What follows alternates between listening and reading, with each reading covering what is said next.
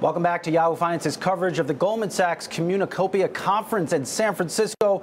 Really special guest right now in Yahoo Finance. That is AMD Chair and CEO, Dr. Lisa Su. Lisa, good to see you. I was telling my team, I've been talking to you for 10 years. I've never seen you in person. So good to see you. It's great to see you as well, Brian. Thanks for having me. Of course. Are you kidding me? So I listened to your webcast. You were just off your fireside chat. And I think how you ended it is how I want to start this conversation. You reminded a lot of investors this is a super cycle for AI. Take us through that a little bit, and how do you see AMD playing in that? Yeah, so absolutely. I mean, we've really talked about what we think is the potential of AI in this accelerator area. I believe this is a market that will grow to $400 billion by 2027, which is huge, and it is an AI super cycle. Sometimes people get caught on what's happening today, what's happening tomorrow, the next quarter. What I like to say is you have to take a step back and look. As a tech company, it's our job to make bets that are really for 3 to 5 years out. And 5 years ago, we thought AI was going to be super important. It's much more important today. It's a much larger cycle today than I would have expected 5 years ago. We're making big bets now for the next 5 years. And the key is there's no one size fits all in this technology race. It's all about end-to-end AI. So whether you're talking about the largest cloud environments, or you're talking about what you do with the embedded and edge space, or you're even talking about AI PCs, you're going to need the right AI computing for the right workload, and that's our job at AMD. I like that you sent a message also too at the end of your presentation. There's not just one company playing in this super cycle. Talk to us about that. That's absolutely true, because again, if you start with depending on your workload or which customer, you're going to need different types of compute. And what we've learned dealing with our largest customers is this is about deep partnership of how you optimize hardware and software together. So look, we're super excited about the progress we've made in AI. Our MI300X was just launched less than a year ago. It's the fastest growing product that we've ever seen at AMD. So this year, last year it was maybe less than $100 million of revenue in AI. This year it'll be greater than $4.5 billion. So that's pretty nice. But this is really just the beginning of that cycle. And we're super excited about what we see going forward. Of course, that chip, that new chip, very powerful and very important. What does the backlog look like for next year? Well, the key for us is we've actually accelerated our AI roadmap. So when we look at how fast AI is moving and how fast the models are moving, we need to have the latest and greatest technology every year. So we actually are now on a one-year cadence of new products. So later this year, we're going to announce a new product, our MI325. Next year, we'll have an MI350 series. In 2026, an MI400 series. So you're going to get to know AMD products really well.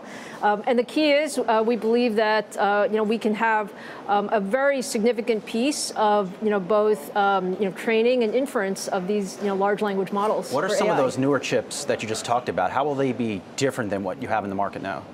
The key is more performance at lower cost. I mean, that's the bottom line. So for the largest data center operators, you want to be able to train your models as fast as possible. You want to be able to ask your model questions at low cost. This is all about total cost of ownership. And the way we get there is we put more computing on a single chip. And if remember, Brian, one of the things that we've really pioneered is this idea that you could actually break up these large, powerful AI capabilities with something called chiplets, or really breaking it up into different technologies. This is a huge advantage for us. It's one of the reasons that we are really leading in some of the key workloads today, and we look forward to where we'll be able to take this in the next generations. What has surprised you about the build-out of AI infrastructure in this country? What has actually really surprised me is just how fast the technology is moving. I mean, what we are seeing is whether you're a large hyperscaler or you're an enterprise customer or you're the newest AI startup, it's all about speed. We're all learning at an incredibly fast pace. Even ourselves at AMD, I would say that we've learned more and done more in the last 9 to 12 months than in the previous number of years, because the market is moving so fast. And this is a place where innovation begets more innovation. And so we're learning a ton on the software side. We're learning a ton about what is the most efficient way to get these products to market. We've done a number of acquisitions, which I'm very excited about. Can't keep up with all these deals, Lisa. Well, look, we're a growth company, and as a growth company, our job is to invest and invest ahead of the curve. We've done now, 3 or 4 acquisitions, 3 in the last, let's call it, year, and then we just announced a new one. Xilinx and then ZT? Yeah, we've done, Xilinx was actually back in 2022, if you can believe that. We did Xilinx, we did Pensando on the networking side. They were very AI hardware and software centric. We've done several software acquisitions, mainly so that we could make it easier for our customers to adopt AMD architectures. And then most recently, last month, we announced our intent to acquire ZT Systems, which builds out, sort of the system infrastructure. And the key is all of these pieces are important, but we've been investing for a number of years, both organically and inorganically, so that we can be that computing partner of choice to those who need high-performance compute. This is, of course, a very exciting time for all things AI, but the supply chain is not diversified. And you talked a little bit about this in your fireside chat here. I mean, how do you, and TSMC, great partner, it sounds like, for AMD, but how do you diversify from having all of your production in Taiwan? Well, look, we're always thinking about supply chain resiliency. I think we all have to, just given the world's reliance on computing and high-performance compute. TSMC is a great partner for us. We do want more diversity in the supply chain. We are actively both putting our tape outs or our new product designs into TSMC in Arizona, as well as looking forward to ramping those. And we're going to continue to work with the overall ecosystem. I'm a big fan of the CHIPS Act and the work being done so that we could increase the domestic manufacturing, and we're going to continue to work on it as we go forward. Is it an economic risk for the U.S. to still have so much production overseas like this?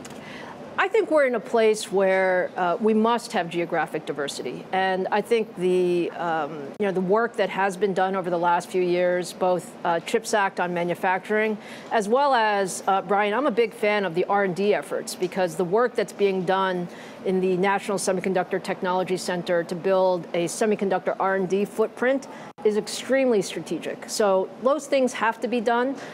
There's no one thing that's going to make this all of a sudden better. I think we need to keep working on investing, and this is about public-private investment to really strengthen the semiconductor resiliency. Before I let you go, what has it been like to just lead this transformation at AMD? And I mean, how much longer do you want to be doing this? I mean, you've been at AMD for so long, but you've led this amazing transformation, and I'm just curious on what else do you have left to do? Well, look, I am extremely fortunate. Frankly, all of us in the technology industry are extremely fortunate that we are working on technology that matters. Like, that's what gets me up every day is, the products and the technology that we're working on really does change the world, really does impact, sort of how we're going to experience services, really does impact how businesses operate.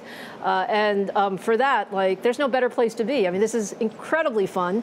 And I actually think, as fun as the last 10 years have been, when you look at how technology has evolved, the next 10 are going to be much, much more exciting, because you can really see we're unlocking, sort of with the power of AI and computing, we're unlocking things that we never believed were possible before. Really working on some amazing things over there at AMD. AMD Chair and CEO Lisa Su. Let's hopefully not wait another 10 years to hang out in person again. Appreciate it.